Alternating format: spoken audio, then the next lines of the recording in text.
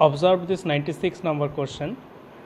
Here it is a Volterra integral equation, and they have asked what is the value of this unknown function at log 2. Fine, but it is actually a very giant type integral equation, and if one want to solve this integral equation and find what is the expression for phi x, then it is very difficult and will be very lengthy and time consuming. So we need to use some trick, and let's see what kind of trick we are going to use here.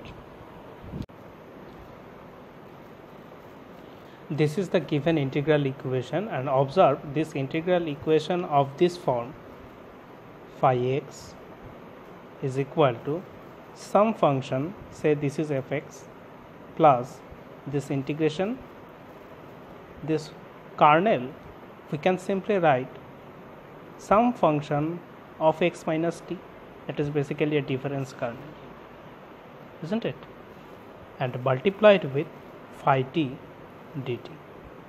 This integral equation is of this form. Whenever something like this kind of integral equation is in front of us, then we can simply use Laplace transformation to solve this integral equation. Otherwise, we have different techniques in our hand by using resolved kernel and all that, but these are actually very lengthy process.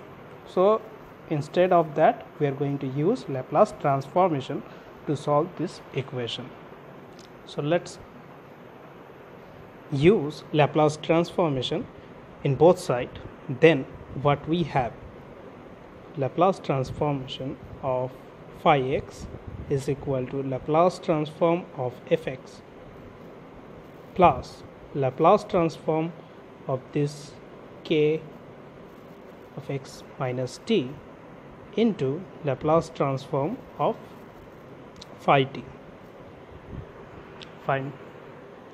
Let's denote Laplace transform of phi as f of some function p, fp is equal to, look at Laplace transform of fx is actually Laplace transform of 1 minus, this was our fx,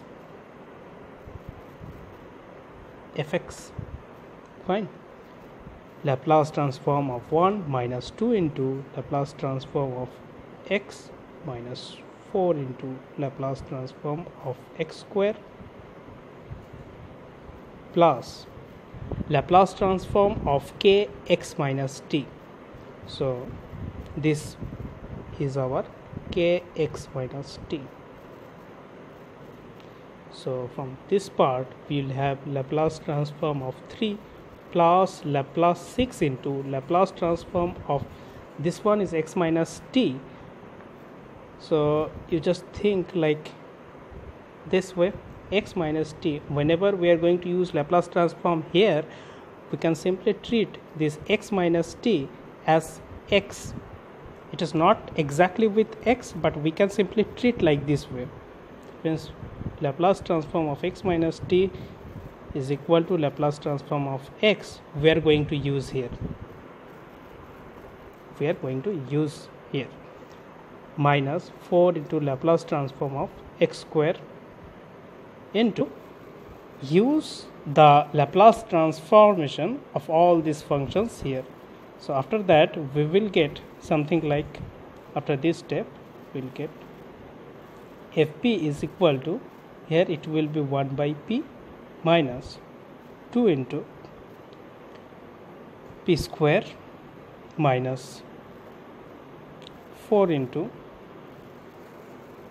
look at gamma 3 by p cube plus Laplace transform of 3 means p plus 6 into gamma 2 by p square minus 4 into gamma 3 by p cube to fp.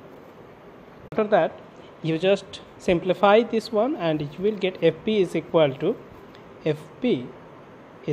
to something like that, and these two part will get cancel out, and you will have fp is equal to p minus 1 and then take the inverse Laplace transformation, and you will be getting phi x is equal to e to the power x. So this is your unknown function, and you can observe how easily we are getting the expression for this unknown function phi x by using Laplace transformation. So it's actually a magic trick. Now they have asked what is phi of log 2, so it will be e to the power log 2, and here it will be 2.